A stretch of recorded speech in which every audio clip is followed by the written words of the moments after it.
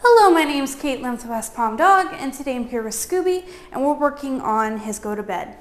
Now, go to bed is a really useful skill to have because it allows us to put the dog in a very specific place without worrying if they're going to break, because the mat helps anchor the dog to the ground.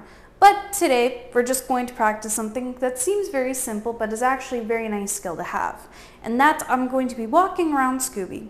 Now, this is tough because not a lot of dogs like to be walked around, especially directly behind them. So that's why we're working on it today.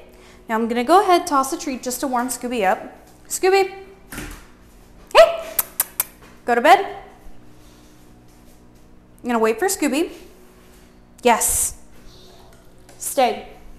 And now I'm just going to start walking around him. Scooby, stay.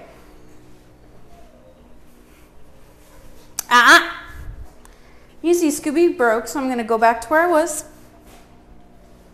Stay. We're going to try that again. Yes, good boy. I'm going to go ahead and treat. Stay.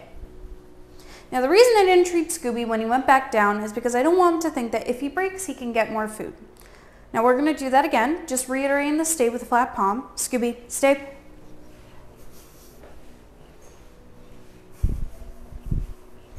Yes, good boy.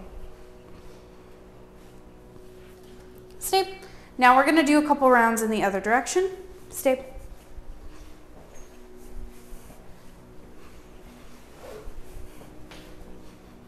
Yes. Stay. Really nice job so far. Yes. Stay. We're going to see if we can get one more. Yes, good boy. Stay, and then when I'm ready to release, I'm just gonna tap on the head. Okay?